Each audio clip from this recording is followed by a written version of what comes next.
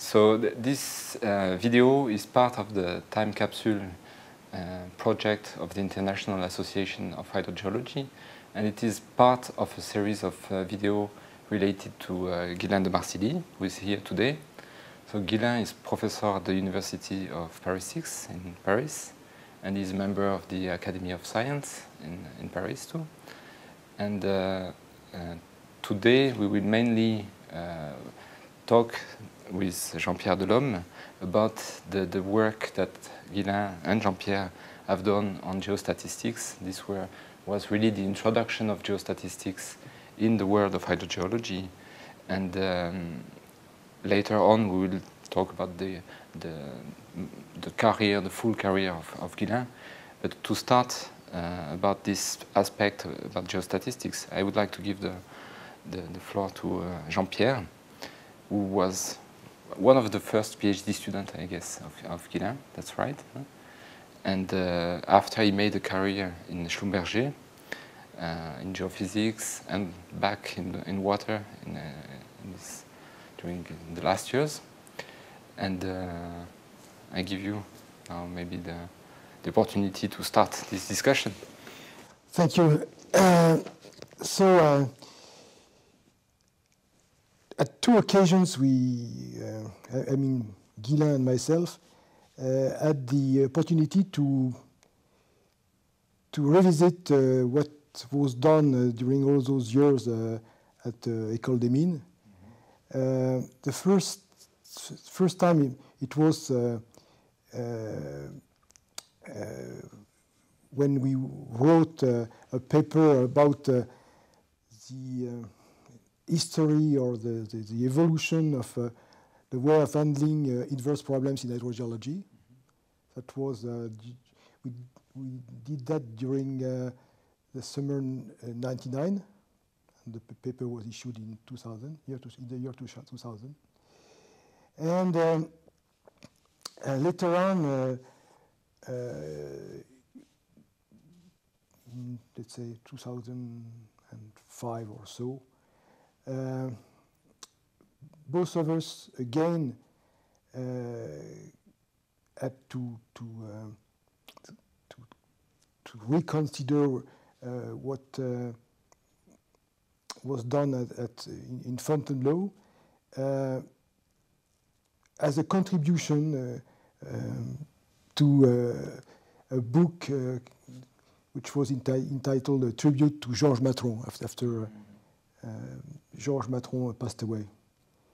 And this time the focus was no longer on the inverse problems and the interaction with the statistics, but it was more on the impact of the probabilistic approach in the way of handling flow and transport phenomena, which was more maybe less practical and a bit more theoretical.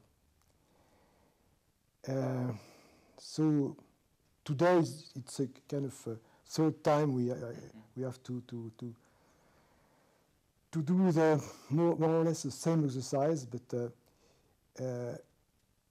in the two previous instances, because it was written documents that we are producing, a lot of I would say the flesh of the history was missing. It was mostly the boats. That's where we are producing, and that's why I think it would be good to have recorded now how all that started, and that's the first question I would like you, Ghislain, to comment on or to answer. It's in your memory how even the word geostatistics or the concept of geostatistics came to your mind and to sort of large part of your life, because it took you years to go through this concept. Yes, it's a bit far away since it was in the late 60s, 1967, 68, all these things happened. I had just started doing mathematical hydrogeology at École des Mines in Fontainebleau in 67. And more or less at the same time, Georges Matron came also to the School of Mines in Fontainebleau, and he had opened a center which was called geostatistics, and essentially working on estimation for the mining industry. So my colleague Yves Emselem and I were quite interested in what Matron was doing. So the first thing we did was to go and follow one of the seminars that Matron organized in the teaching of geostatistics. Let me stop a minute to thank Philippe to have this time capsule, as you call it, about what I've done in the past. It's a pity that some similar time capsule could not have been done for Matron. Matron was a great person, and I owe a lot of what I did later on to Georges Matron, and it would have been great. As far as I know, there is a video. There is a video? There is a video. Jean-Paul Gilles told me he wanted well, to give it to me. Yeah. Anyway, he should be in my seat and talk about geostatistics if we want to reconstruct the history of geostatistics. He was a major player in the history since he understood flow in post media. He had written in the early 60s, I would say, a little book which is for a theory of post media, which is very difficult to read, but who shows how good understanding he had of hydrogeology, flow in post media, and also of the role of the stochastic concept that it could be played in using stochastic theories with flow equations. Anyway, to go back to the story, so I followed this geostatistics seminar, which was very much oriented at the time to mining. And I must confess I had difficulties to see how that could be transplanted or transported or adapted to our problem of hydrogeology. But fortunately, Jean-Pierre came. Jean-Pierre came to Fontainebleau, and somehow, I don't remember if you also followed later on the second year this seminar. Huh? I was sent to this seminar. You were sent to this seminar. Yes, Emselem and I, we said, well, there's something to take on this geostatistics, but how exactly this can be done? Let's have a younger person like Jean-Pierre go and try to make sense of all these concept variograms and probabilities and all that. So Jean-Pierre was asked to go follow, I wouldn't say be a spy in geostatistics, but a little bit. You know, there were two different groups, and we would like to see what benefit we could take from using geostatistical concepts. And we had already, problems that we wanted to solve, which in a way opened the way for geostatistics. And the first was that we need to have values of parameters in space. So we need a tool that can take measurements and then build a map of what the value is on a regular grid. Of course, geostatistics can do that. And also, we had an understanding that whatever method you use to interpolate, to fill boxes in a grid of a model with values, there was an uncertainty. So this uncertainty had to be measured, quantified, estimated. And so these two problems, we had them even before we started to hear from geostatistics. What was difficult is to say, well, this is a problem, and geostatistics is indeed the way to solve it. And this in fact, is the mission that Jean-Pierre received, and eventually he did so well in exploiting this avenue. Maybe you can start with telling us which problems you started to deal with first? But there were two problems that obviously related to each other. One was the real concern I had as a student, having to build a multi-layer model. It was to build up a set of transitivity data for all this stack of aquifers and all that. But it was at the very beginning something perceived as quite difficult. And also, I had the problem of interpolating piezometric maps. And that was so after having attended the seminar, Matron seminar, I decided it would be maybe wiser to start by piezometric maps. So I tried to investigate, to ask questions, how could I do so? And I was very fortunate because at that time it dates back to the early to 1970.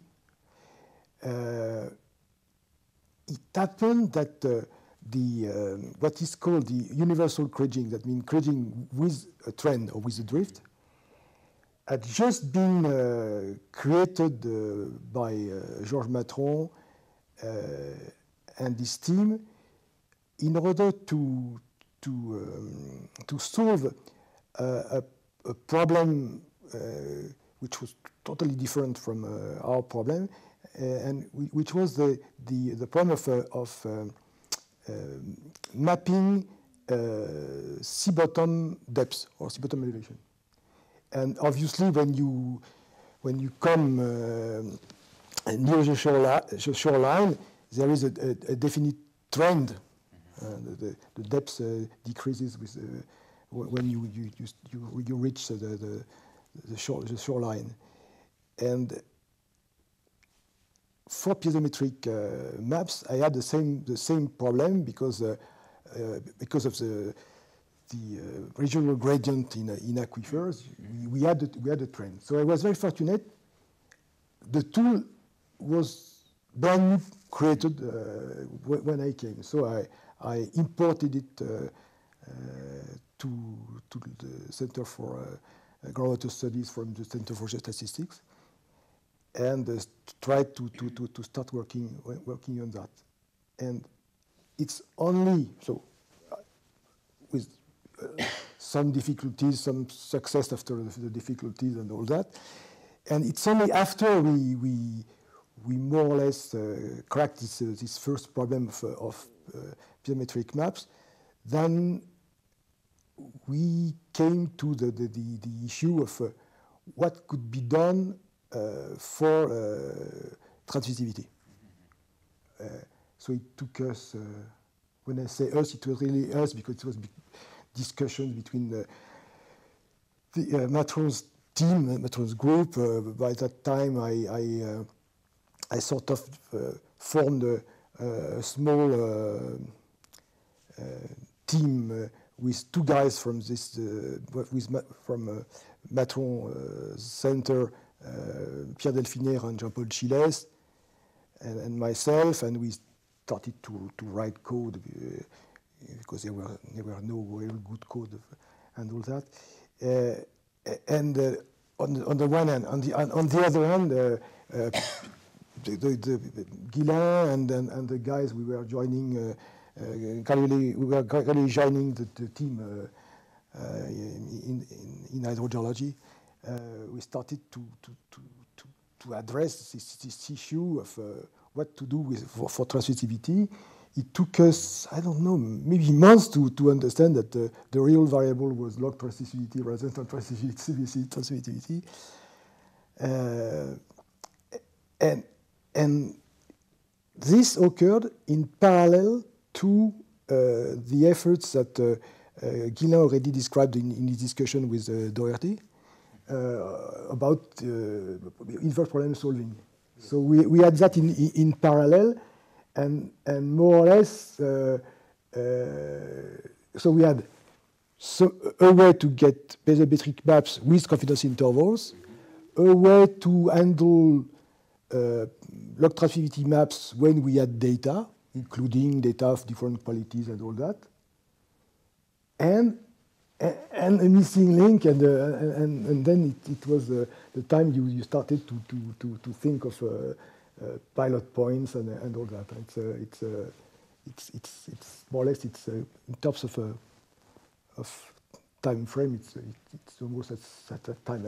In my remembrance, I cannot say exactly. Yes, I'm not going to repeat what I said the other time on the inverse problem, but the pilot points, which uses the principle that spatial transmissivities are spatially correlated, came directly out of the work of Jean-Pierre, who had shown that indeed, if you take the log transmissivity, then you can find a structure, and you looked at several aquifers, and we could see that indeed it makes sense to use that tool. I think at the time we were dealing with heads on the one hand and transmissivity on the other, I think it's at that time that Alfries published his 1975 paper, where he more or less started what became known as stochastic hydrology, where he, you may remember this very famous paper, where he generated random values of permeability in a square domain and calculated heads. But it was even on a 1D. In a 1D way, so it was a 1D calculation, and he generated many realizations of the 1D transmissivity field and calculated the resulting head with two boundary conditions, prescribed heads at the ends. And what shocked us at that time, because we had already understood that concept that transmissivities or permeabilities were not random variables uncorrelated in space, that Fries had not considered at all any correlation. We were also not the first to realize that. Gelhard, which we knew at that time and we had already had contact with him, also had said, well, this is incorrect because you do not account for the spatial correlation of the parameter in space. So I think this Fries paper in '75 forced us to go into that direction of simulation, and instead of doing simulation with uncorrelated variables, take into account the correlation in space. At this time we were only talking about transmissivity. And the history, if I can say so, went through a very nice Penrose conference, which was organized by Alfries in 1977, if I remember correctly, where we all met. I mean, Alfries, of course, was there, Gelhard was there, Alan Goodyear was there, Jean-Pierre and I and others from Fontainebleau were there, and the whole concept of stochastic hydrogeology was put into a frame at that time. And it's during that Penrose conference, I believe, Jean-Pierre, that you had the idea to prepare the conditional simulations of transmissivities, which made your water resource research in 1979 paper on stochastic simulation of transmissivity. Maybe you can remember. I'm pleased you said the word shocked. It was a kind of shock because it was something like a very strong feeling about the importance of spatial correlation that we had, because we got it from the Center for Geostatistics. We were convinced that it was the way to approach the geological hydrological phenomena, and to see this 1D non-correlated series of numbers, it was something like a shock. But as you said, Ghislain, we were more or less benefiting from the advances in the Center of Geostatistics. We are their neighbors, and very lucky to be so. And in order to solve mining problems, Matron came to what he called conditional simulations, and you already mentioned the word, which is say variants of possible spatial distributions that are all consistent with the available data set. And he had, he and his team, Georges Matron and his team, had in mind mining applications, which mean 3D implementation of the concept, which is in terms of computation. What was the motivation to estimate volumes above a threshold? It was very, you say the mining people, they are very practically minded people. And so they realized without any theoretical thinking that the estimates that were given by Kriging were too smooth. Because they did not know that it's obvious that any estimate is smoother than reality and all that. They didn't know about the theory, but they just saw it on. It was not adapted to their need because they needed to have this kind of erratic variations in the grade and in all that. You mean long time. Geologists, engineers, in the practice, they were not happy with the... Something which was smooth and which was predicting a kind of a very quiet life where with slowly varying grades coming to the mill and all that. So they were asking with something which looks real. And but at the same time, that they had paid so much for data acquisition that they wanted that this data set, this numerical model that looks real also honors the data they had paid for. And Matron came with the conditional simulation. And with a 3D mining-oriented idea in mind. The problems that we had, at that time, aquifer simulation, except for the multi-layer aquifers, were very often 2D problems. We also had a nice problem that started to pop up, which was the rainfall maps. And all that was adapted to an implementation of Matron's idea in a 2D framework. And that's what we did. So once that was ready and tested on rainfall data, which we started by doing so, then it was we had the computational tools to move to the real our real field of interest, I would say, more than precipitation, which was log transmissibility. And so that exactly corresponds to the work that Ghislain you are describing. This kind of WRR paper in 79, published in 79.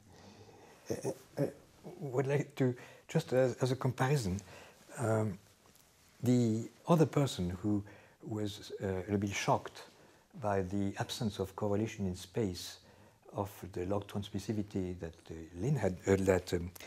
Alfries had used was Lynn Gellhard.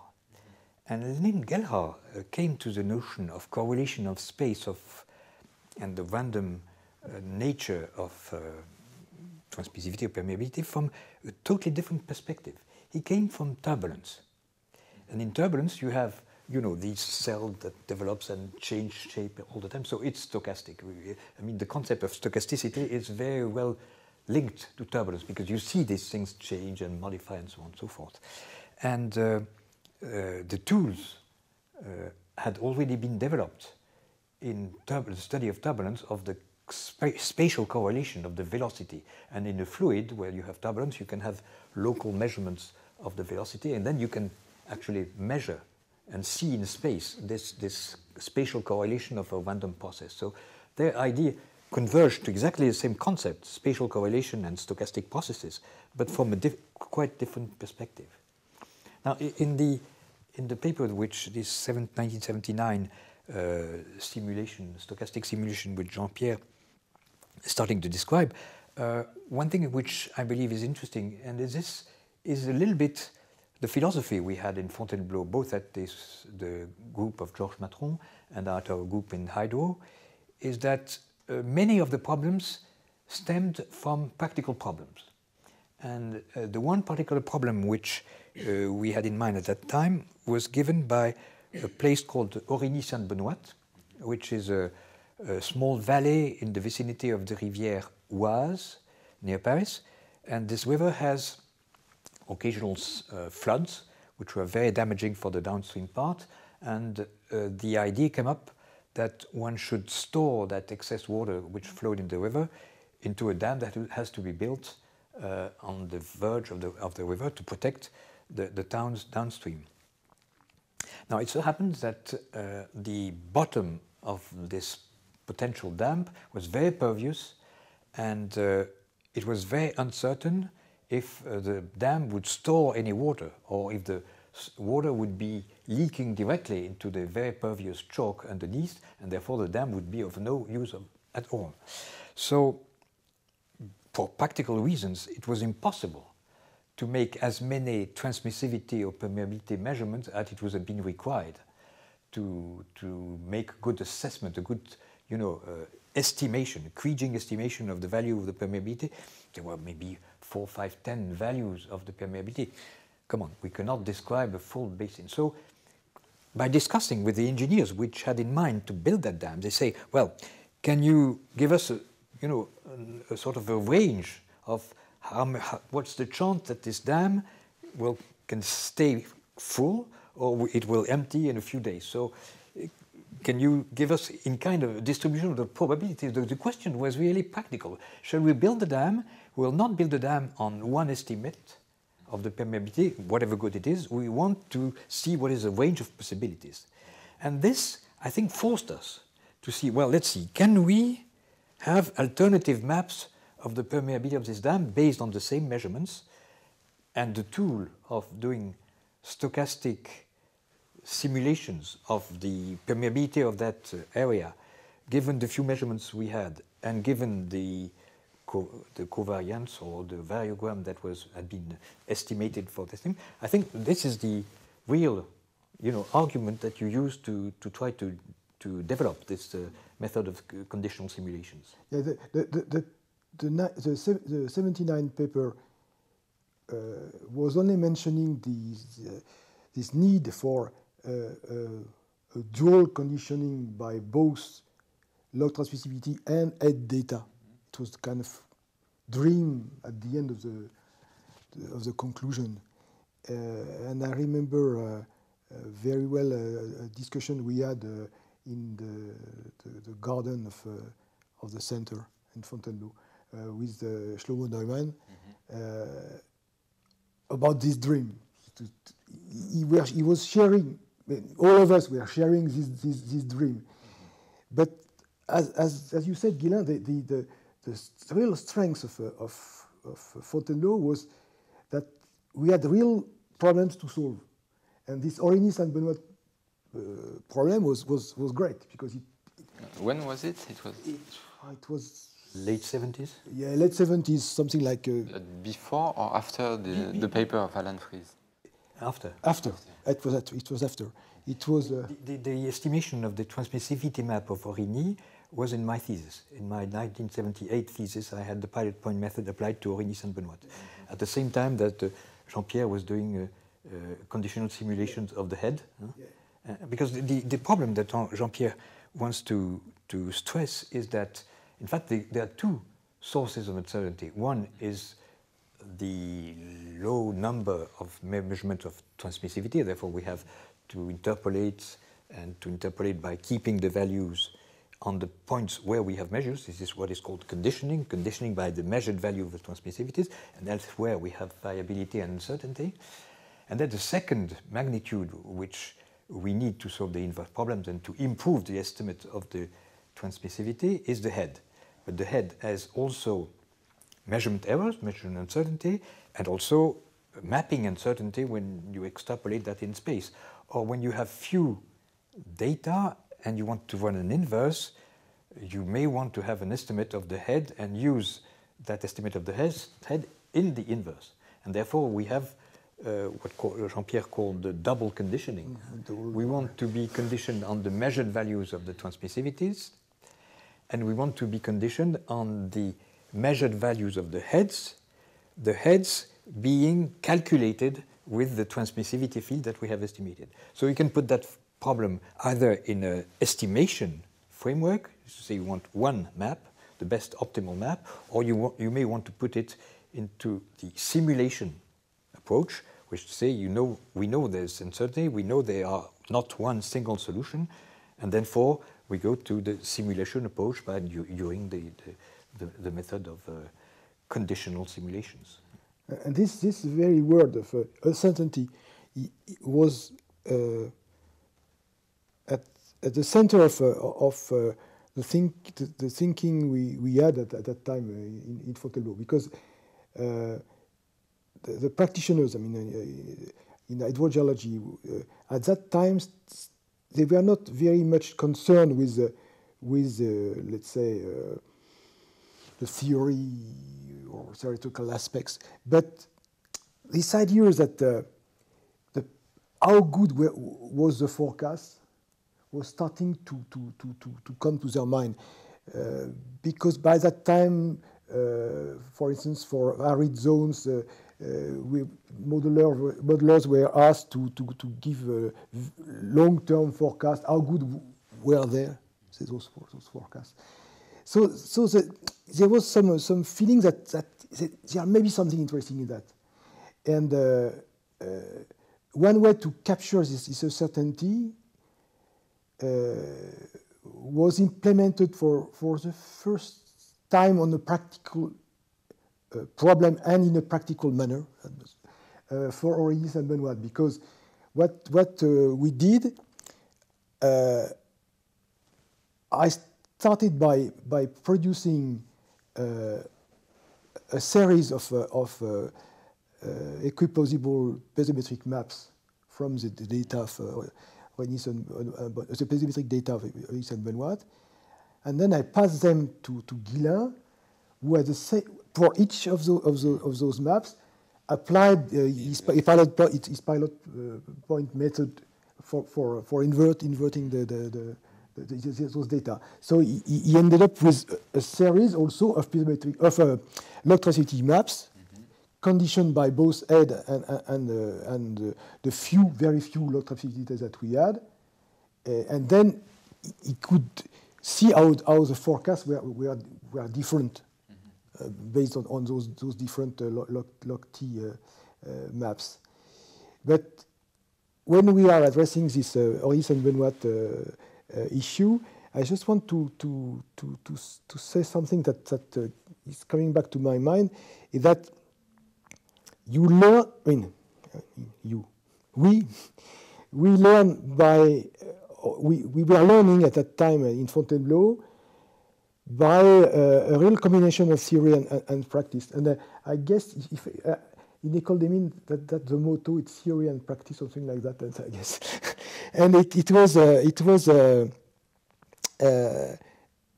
during that study, that very study, that we discovered by chance something that was, let's say, totally understood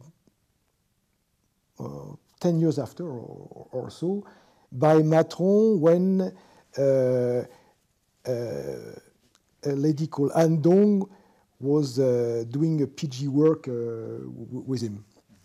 And what we saw, without truly understanding what was happening,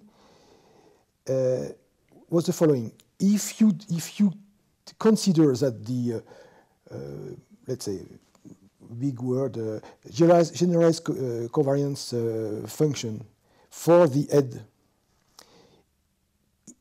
does not vary in space over the entire aquifer, and if you use this single covariance function or generalized covariance function when producing your conditional simulation, you get maps that are not realistic.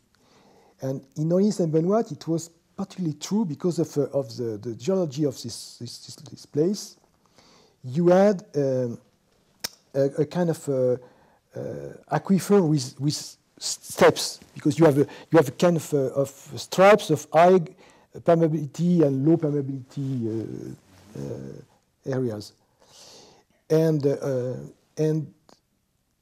if you took a single covariance function, you were overestimating the fluctuations in some zones and underestimating it in other zones. So I first came back to the center with my maps that I was not very pleased with, but it was the only one I could produce.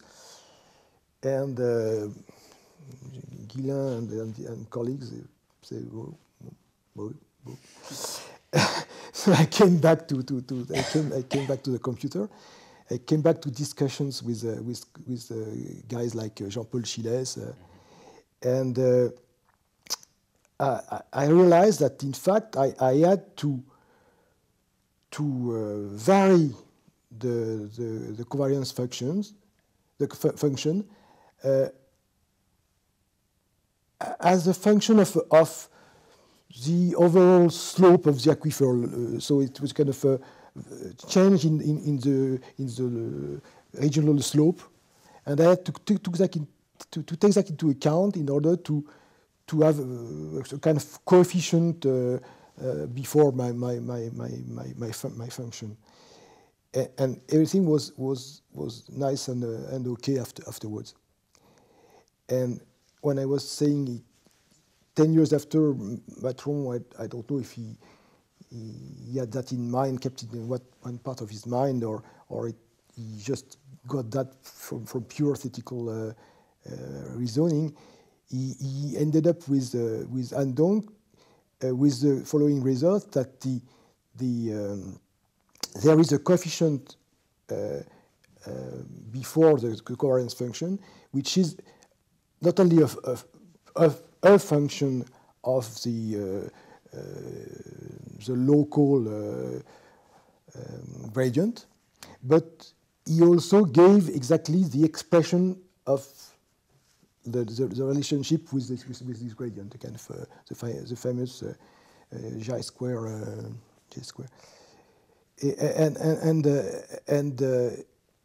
I guess it's something which corresponds to the way we progressed in Fontainebleau. It's by experimenting, testing ideas, without sometimes fully understanding the theories that had to be further developed, but made things progress. And then I left the center in 80, and from what I heard, because I kept in touch with you, you even reached further steps in this evolution with this kind of combination of the conditional simulation techniques and your pilot points in order to get something more, let's say, if I can remember, grandiose. I think, in fact, the idea of doing co-kriging in the inverse, kriging on the measured transmissivities and the head, was first published by Peter Kitanidis. He was the one who realized the same thing, that both depend on the two values, where you have to be conditional on the two, and one very simple way to do that is to do co-kriging, and you estimate the cross covariance between head and transmissivities, which is the nut of this thing. Lynn Gellhard also developed equations, theoretical equations, to develop that cross covariance between transmissivities and heads, which opens the way to estimation, simulation, whatever you want. So what we did in Fontainebleau at that time is with Shakil Ahmed, who was an Indian colleague who came for a PhD thesis with me. He was interested in co-kriging. So we tried first to do estimation of transmissivities based on transmissivity measurements and geoelectrical measurements, geophysical measurements. So we had two sources of data, and so he made a number of methods of estimation of the transmissivity based on these two magnitudes, cross covariances and all that. And then we went into the Kitanides problem, and we used an approximate cross covariance function for the head, and we did this estimation based on measurements of transmissivity and measurements of head. And we didn't go to the simulation at that time with Shaquille, but we went to the simulation with Marsh-Lavenue in the inverse problems applied in particular to the website. We have discussed that in the previous interview, so I'm not going to go again on that, but that was the extension of the inverse into the simulation problem. So we would not produce one single optimal map of transmissivity, but a series of alternative maps which would represent the possible realization of the reality. If I can make a little parenthesis on the story of geostatistics, is that obviously in the late 70s, early 80s, in Fontainebleau we had this whole group working on the stochastics method, on the estimation parameters and so on. And also, at the same time, I had published in France a book which is called Quantitative Hydrogeology in French, which was the lecture notes I had given my students at l'École des Mines. And I met a colleague whose name is Peter Jackson. Peter Jackson was working at that time in Environment Canada, although he's American. Now he's working with Interra.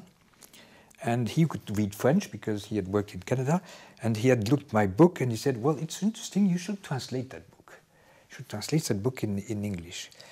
But he told me, you know, in America, what is being done in Fontainebleau is always very much focused on kriging and what Matron is doing. So if you do a book on hydrogeology in English, you should have a chapter in geostatistics. So with the help of Jean-Pierre, when I published and translated my book Hydrogéologie quantitative in English, Quantitative Hydrogeology, I included a long chapter on geostatistics, and a little bit of what we're discussing today was in that book. And fortunately, this book became more or less well known in the US, and I think these two parallel ways, if I can say, the publication in Water Resources Research. I believe, Jean-Pierre, your 1979 paper has been quoted thousands of times. It's one of the landmark paper in stochastic hydrogeology in doing simulation. And the fact that geostatistics could be learned by taking one of these books, not in the mining terminology, but in the hydrogeology terminology, made it a little bit more easy for hydrogeologists to embark in this. And one also of the value of the book that I mean, as a student, I came to your class. And before I had classes of geostatistics during a full semester, and at the end of the full semester, we knew more or less how to do kriging. But I was shocked because I went to your class, and in 2 hours, we had done everything from the variography to the simulations. So it was also very, how can I say, well focused with only the important steps. And in the book, you find that also. It's something which is extremely valuable. Because this chapter, in fact, I wrote it in 1979 during a sabbatical in Tucson. And I was with Shlomo Newman and the group, and they had, weekly seminars. And they said, well, you come from Fontainebleau, why don't you make a seminar on geostatistics? So, gosh, I have to prepare things. So I was, preparing each week I was preparing a chapter on estimation of variograms and so on and so forth, and this came out of the...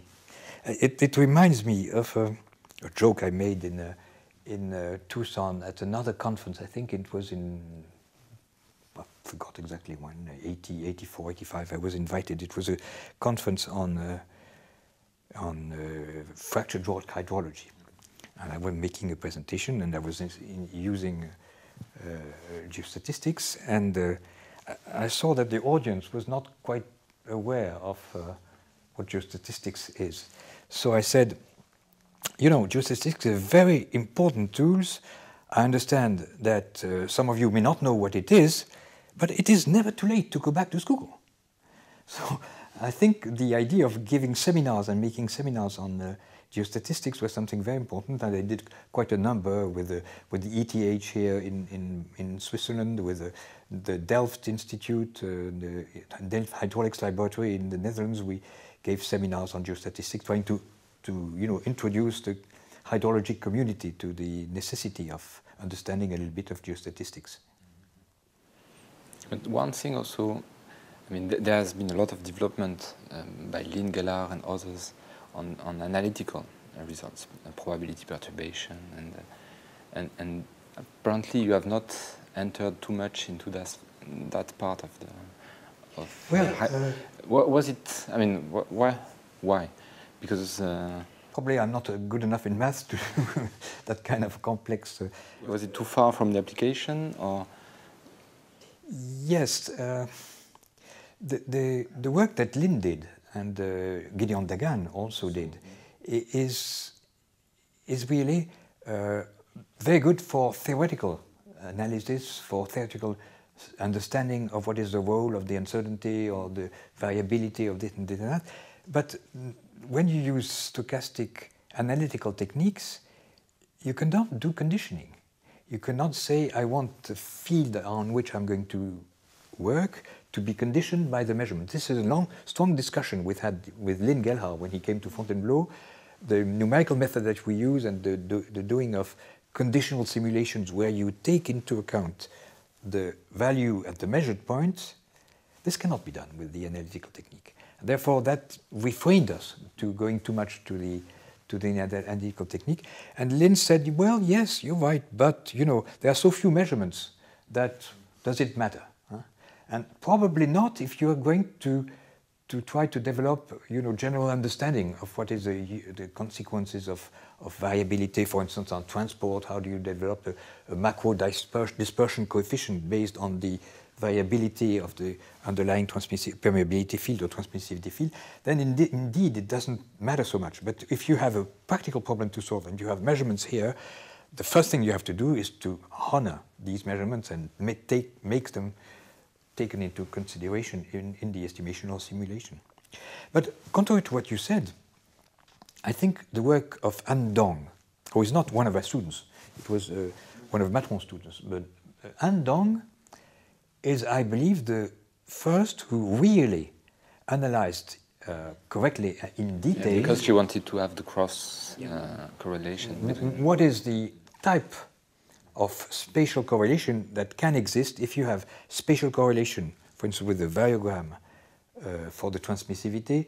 What is the type of tool? What is the cross covariance or the covariance which is consistent with that?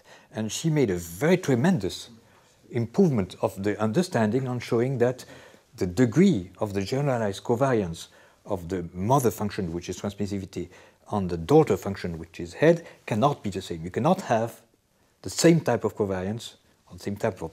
In fact, you have to go to generalized covariance to understand that. But she showed that all previous work, which had been done by all these, analytically oriented people, had not understood that there's a different class of spatial correlation between the mother product, transmissivity, and the daughter product, which is the head, and you have to use different tools.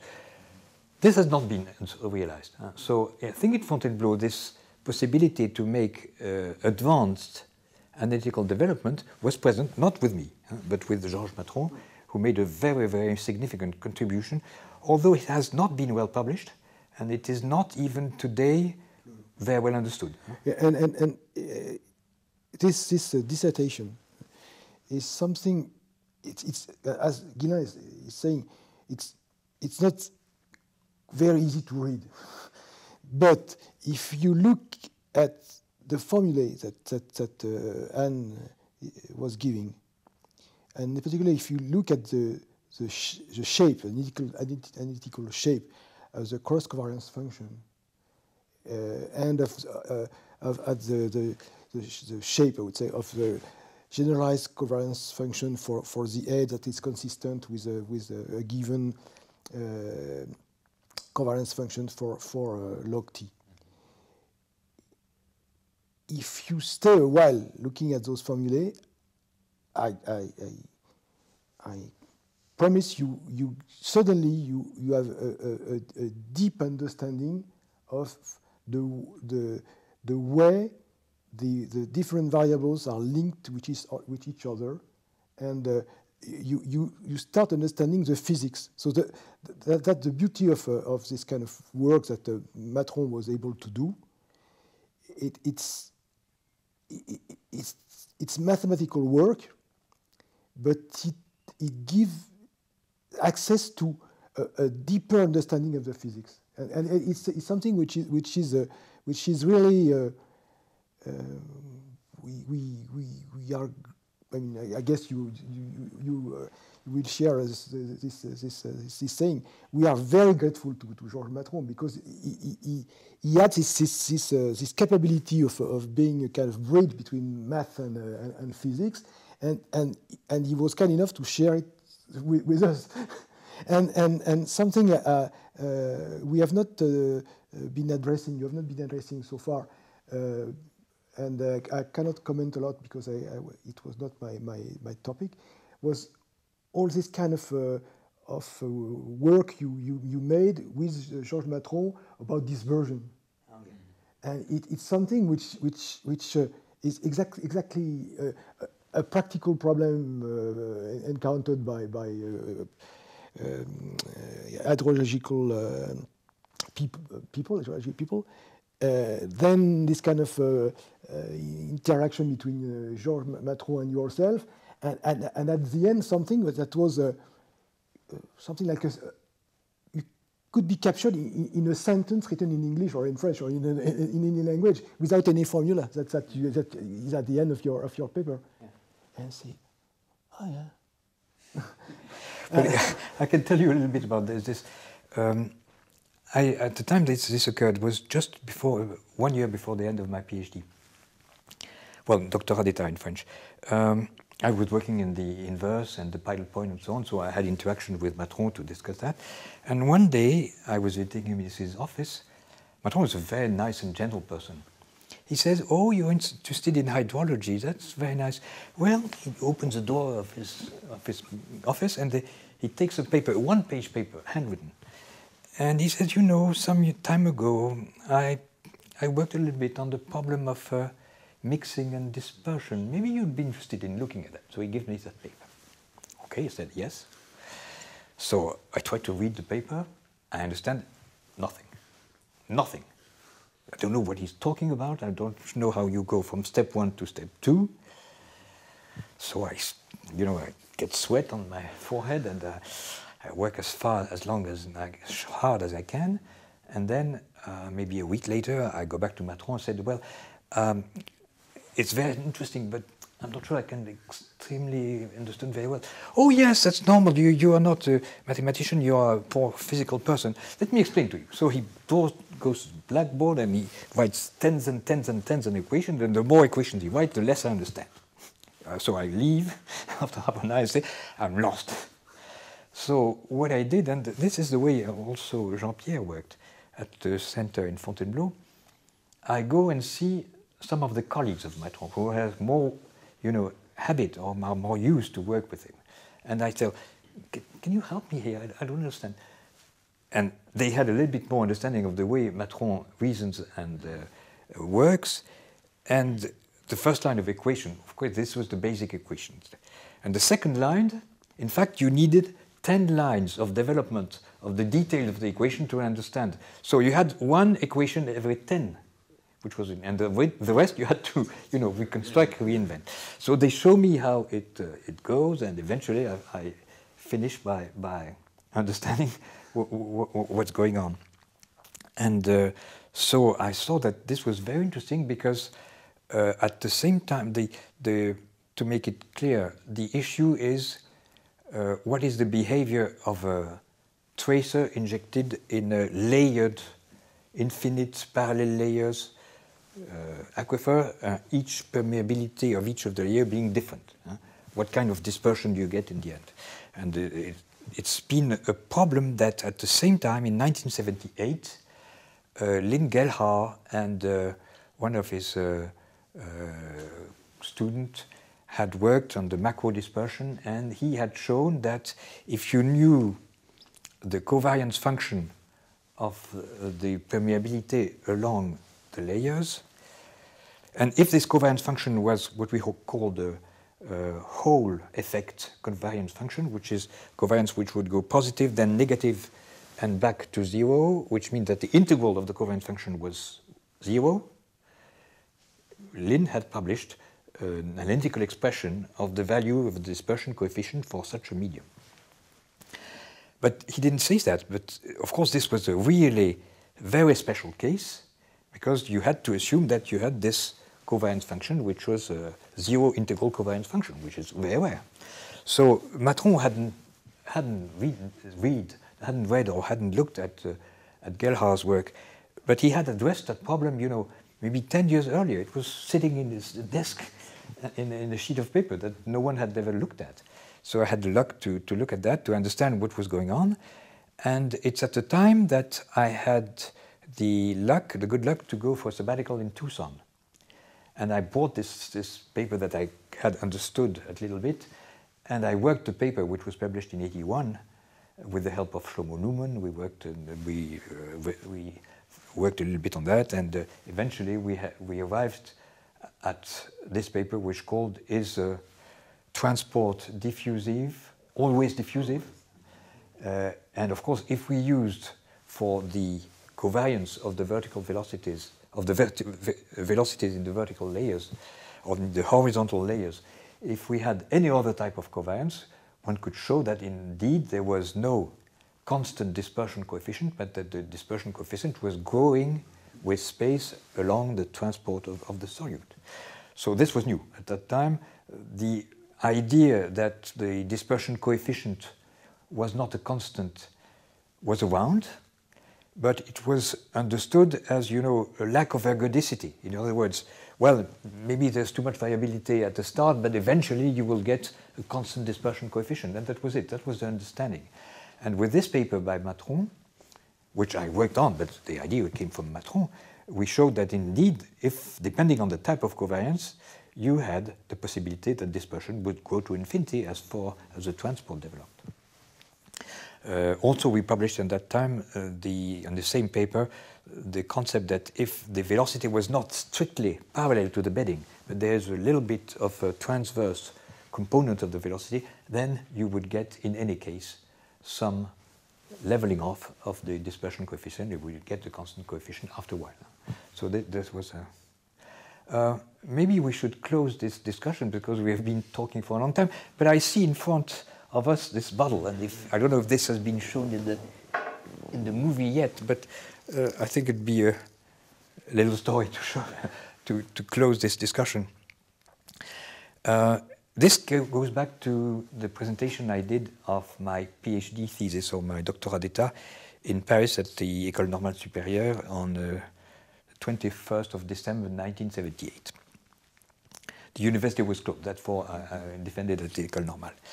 And I had a public, in France, the defense of a doctoral degree is always public. So you have a large number of friends and colleagues who come. You have an audience of maybe 10, 20, 30, 50, I don't know how many we were. Well, it was a large audience that day.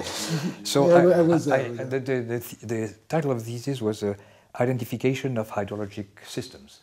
And I talked about the inverse problems of deconvolution, of transport, this paper with Matron on transport in layered media. But I wanted to have the public understand what is the stochastic porous medium. So the day before, or no, the night before the defense, I had this idea that I should collect a little bit of a sample of sand and show the audience. Here's the sand. So this is nice sand. You can see there are grains, there are voids, and so on. And, well, you can describe the structure of this medium by the connection of the sands and grains and bodies and so on. So this is one medium. Now, this is another one. It's the same, but it's different. So this is what we call, in hydrogeology, one realization of a stochastic porous medium. Of course, it's the same. But at each time I shake it, you get a second realization. So it was a way to present to the public what is the realization of a stochastic process. I think it had some impact because in his book on geostatistics, Will définir, Jean-Paul Chiles tells a little story about the shaking of a bottle of sand to make people understand what is a stochastic medium. Maybe it's a good transition to another topic. You, after a while, when you came to Paris, you were still interested in stochastic porous media or stochastic geology, and then you worked with Vanessa Teles on alluvial aquifers and another way to build stochastic models. So I think it would be interesting to talk about that. Yes. And why you did that, and what was the... I would say that the approach I had worked initially on was purely geostatistics. And I don't know exactly when, but in the mid-80s, I would say, Jean-Pierre came back to Fontainebleau visit one day, and he introduced me to the Boolean methods of generating random media. And you know what's called the stochastic shale, the work of Halldorsen in the oil industry, something completely new to me. So I realized that there was, something else in life than just geostatistics.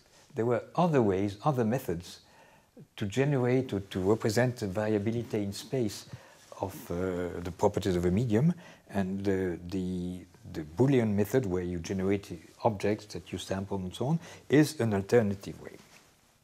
I never worked really with the Boolean methods in practice, but it opens, the range of ideas you can have on. And then I met with Steve Gorelick in Stanford during a second sabbatical I had in Stanford in 1995, I believe. And that was the time that he had just published this paper in Science with, what's her name? Kolterman. Huh? Kolterman. Kolterman, yes. Kolterman and Gorelick, where they did this simulation of the deposition of sediments in the San Francisco Bay using a method which was based on the work of Harbaugh, which is the SEDSIM approach, which is to say the modeling of the sedimentation process of depositing sand or gravel, and eventually you build up an aquifer by simulating the sedimentation process. And I found that superb and very fascinating, because it was the third way. You had the geostatistic on the one hand, you had the Boolean approach, you had a combination of both and so on, but this was a third approach. You could generate variability in space of the properties of an aquifer by actually representing the process that led to the accumulation of the sediments. So when I returned from this sabbatical in 95 in Paris, although I liked the approach very much, I realized that doing the actual transport of sand in a river for 600,000 years, giving the flow rate day after day, minutes after minutes, giving the amount of sand which was transported by the river, this was impossible to reconstruct precisely, what was the history of the sedimentation. Therefore, would it be possible to find a sort of a simplified approach to do the same thing based on the more empirical approach to the modeling of the sedimentation?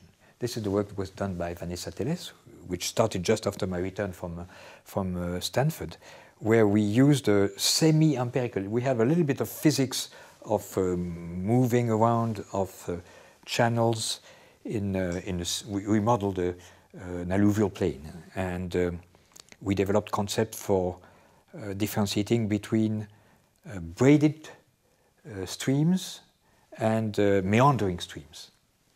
And at that time, this was just at the moment where papers were being published about the MADE experiment in the US, where, you remember, a large tracer test was done on the river, on the place called MADE, and they had very difficult problems. This was, initiated by Lynn Gellhar, and they wanted to check the growth of the dispersion coefficient with distance. So they had to understand the correlation in space of the heterogeneity in the aquifer. But then they had made the assumption that the made aquifer was, you know, a sedimented type of aquifer, and that they were treated as one unit. And in fact, if you look at the details, and this is a young colleague from the Netherlands whose name was Joost, who told me, but wait a minute, I mean, this river, you have a first layer which is a meandering stream, and overlain on that, it's another layer deposited by a braided stream. So if you mix that into one single unit and try to make statistics of the correlation in space of these things, I mean, you are mixing apples and oranges. That doesn't make sense. So this was also an incentive to see if we could develop a code that could treat differently sedimentation episodes when it was meandering or braiding. So we joined with the sedimentologist, Jean-Paul Bravard from Lyon, who was very much familiar with the sedimentation processes in the Rhône Valley, and he was able to describe the succession of braiding and meandering and braiding and meandering over 15,000 years. And you know, for several thousand years, you had braiding, and then you had meandering, and this and this and that. So we tried to reconstruct this heterogeneity by taking into account this very fundamental concept. Is this a braiding stream or a meandering stream? And for each, we developed semi-empirical methods that would represent the braiding, and the braiding was represented essentially by a Boolean technique, and the meandering one was represented by a stream whose shape and the contours was changing with time by giving erosion rules and deposition rules, which were more or less empirical. So the whole concept of developing a genetic, I call it genetic approach to the heterogeneity, was developed after this long sabbatical at Stanford with Steve Gorelick. And now, I mean, is it used?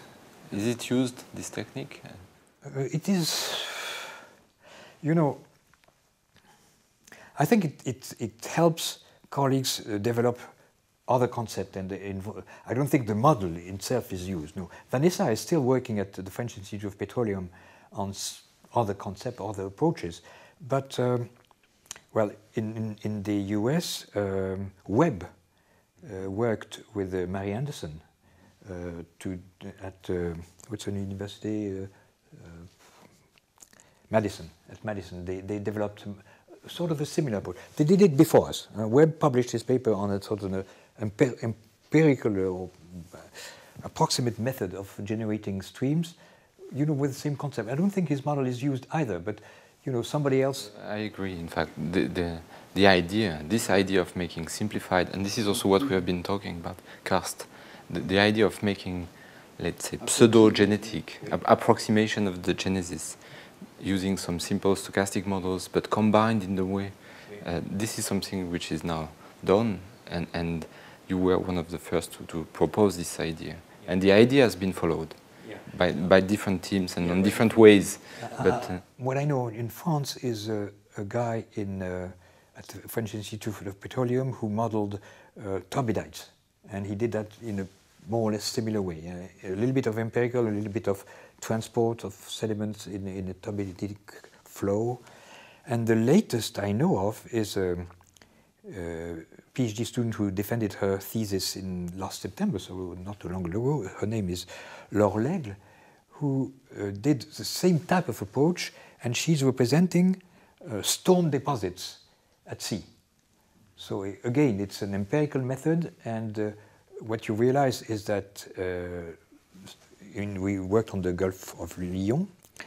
You get sediments which are put into suspension by large waves when you have hurricanes and so on. So we have a lot of suspension from the bottom of the ocean, and then the general current of the waves push the sediments towards the deep ocean, and they are deposited, and granulometry is a function of their size and so on, and you get heterogeneity generated by this process. So we modeled that. She did a model that represents erosion, sedimentation on the seashore.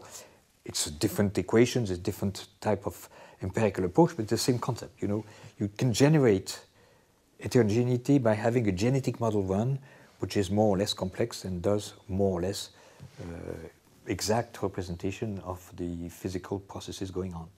And I think this concept, I don't think the models themselves are of any interest. It's just a concept, and it goes from the next to the next student to the next approach, and eventually it goes to something which can be applied. But yet, at this stage, Vanessa's work, I don't think it's being applied.